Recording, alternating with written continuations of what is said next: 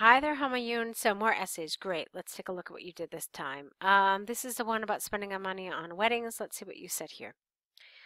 It has been often suggested that many people are spending a huge amount of money to finance their wedding ceremony. Okay.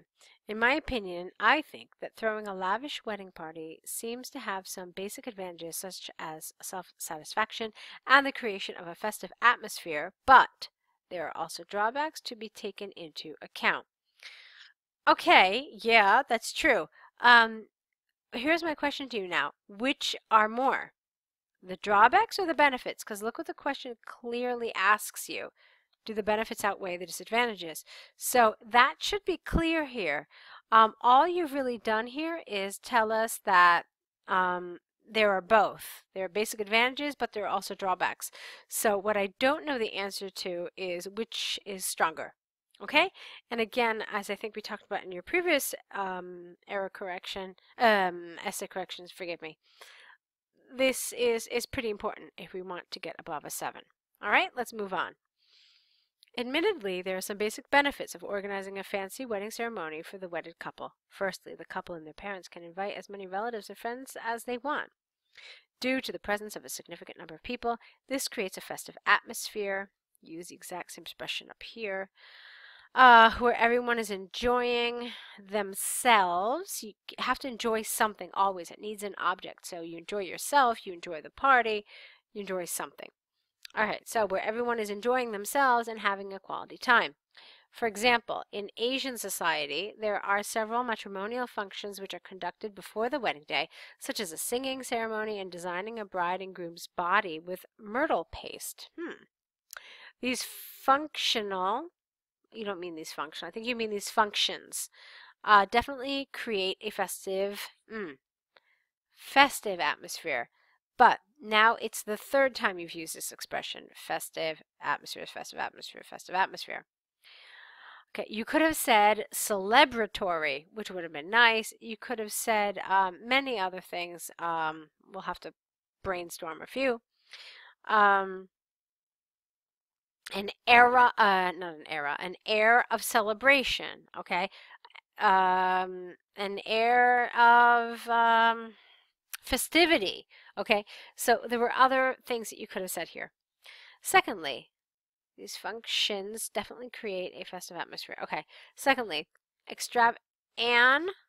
you need the article here, an extravagant wedding celebration tends to give a sense of satisfaction as it is usually done once in a lifetime and considered to be one of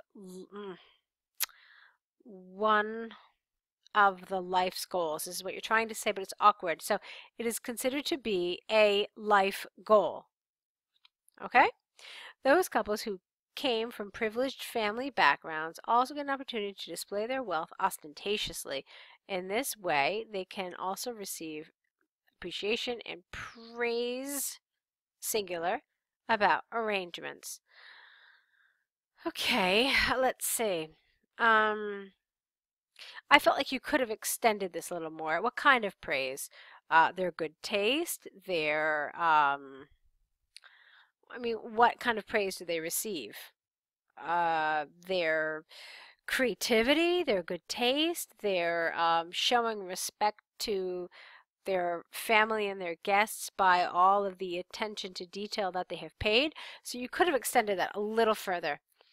Let me see what else. Now here you could have said that what would have been nice is if you had linked all of these festivities back to the idea of money. Okay, so because one could argue like this myrtle paste thing. Can you not do it if you don't have money? All right, do you have to spend a lot of money on this to do it? So a lot of this was fine, but you probably should have made the link to money clearer, okay? Let's see. And these functions, secondly, okay, I felt like this needed a little something. You said extravagant wedding celebrations tend to give a sense of satisfaction as it is usually done once in a lifetime, considered to be a life goal. Okay, great. So tell me about the sense of satisfaction. Tell me about why it has to be expensive. Like, why would it not create a sense of satisfaction if it was done a little more frugally? So a little more detail there I felt would have been necessary. Now, you did actually have a number of main ideas here. I think I counted, I see that you wrote here firstly and secondly, I think I counted more like 3 main ideas. You could have condensed these a little more and and uh, just develop the actual arguments themselves a little more. Okay, that's the takeaway here. Let's move on. Nevertheless, despite the advantages above, I believe a married couple could face serious repercussions, plural, from arranging a big budget wedding. One potentially dangerous problem is that showing extravagance, with an E, not a Y, during their marriage ceremony can result in financial hardships. Consequently, they may fall into a debt trap if they do not belong to a rich family or have savings. Eventually, the couple has to incur the burden of debt just for a wedding ceremony. This money spent could have been spent on more important tasks. Like what?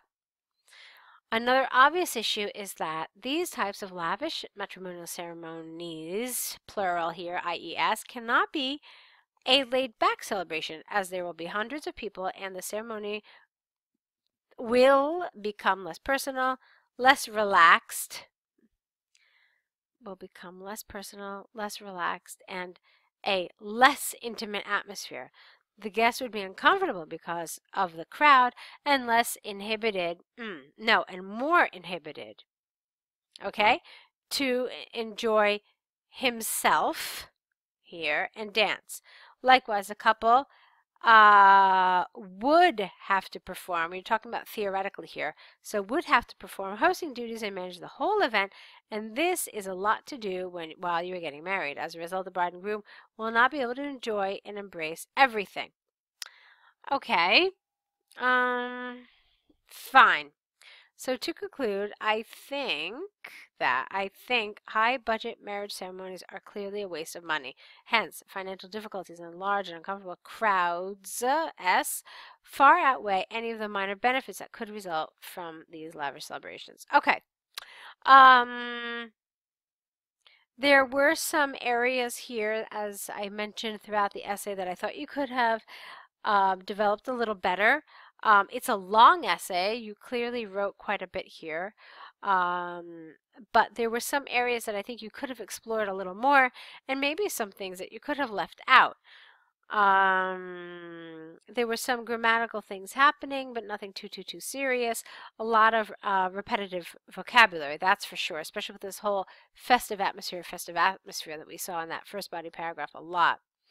Other than that, it's a well-written essay. You've done a really good job. So let's take a look now at your task 1. Okay, here it is. Pie chart, school subject preferences. Alrighty. The pie chart, careful, it's 2 pie charts, so make sure you indicate that. The pie charts compare the percentage of 8 school subject preferences. Hold on, let's try it again.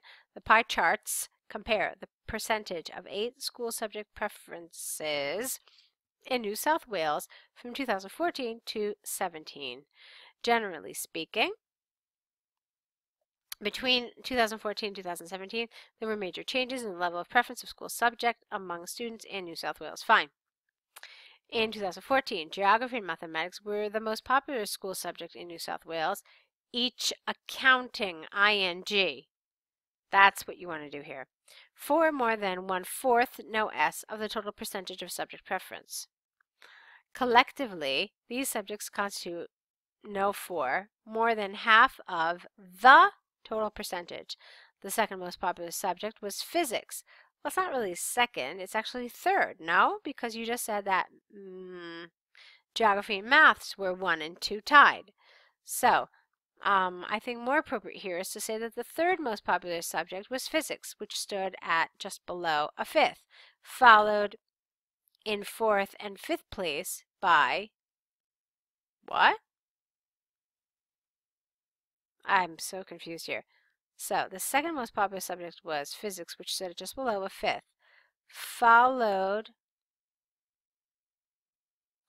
in 4th and 5th place by and physical education. All right, you're missing something here. I think you missed, I don't know what the 4th place is. You can look it up. I suspect it's biology. No.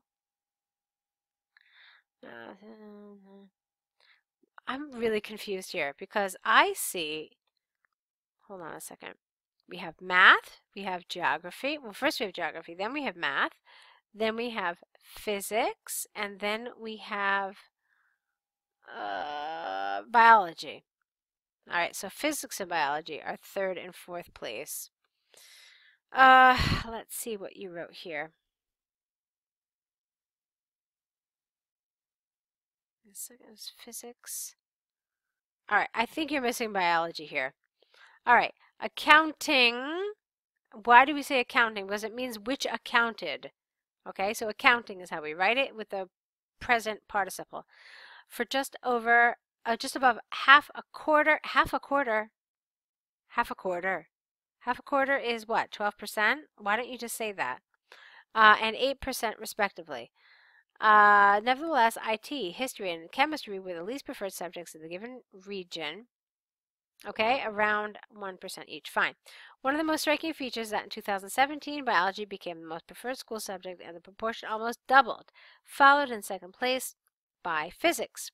Another striking feature is that history rose 16 times the 2014 figure, not 2.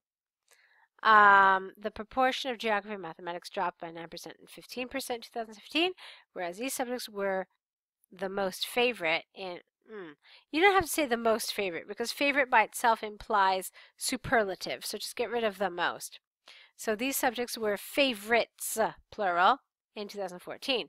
Likewise, the percentage of IT and PE preference dropped also dropped in 2017, which accounted for 3.4. Okay. What happened to chemistry? Isn't this the one where chemistry all of a sudden disappears? Yup, it does. And that's pretty important. And you didn't mention it at all in this paragraph. So for me, that's a pretty big deal that it just disappeared off the face of this pie chart. I think it was absolutely worth mentioning, and I think it's a shame you didn't because that's going to cost you. Okay? In summary, biology, physics, and history had seen increments in their proportions whilst remaining subjects' preference percentages. What? All right, that's a little awkward here, all this expression. What you're trying to say, I think, is that, in summary, biology, physics, and history saw increases in their proportion, while the remaining subjects dropped, while the percentages for the remaining subjects dropped in 2017. That's what you're trying to say here. Okay, so what we're having here today, Humayun, is a little awkwardness in some of your expression. And for me, the biggest problem was that you did not mention chemistry. Let me see if I can find it. Yeah, so here it's a really minimal percentage, but here it's not even factored in at all. And I think that's a big deal because all of a sudden, from 8 preferences, from 8 subjects, you go to 7. So I think that was important to mention. All right, go ahead and correct these, return them corrected, add to your error correction list, and send us another set, okay? Good luck, and I'll be waiting to see what you write next.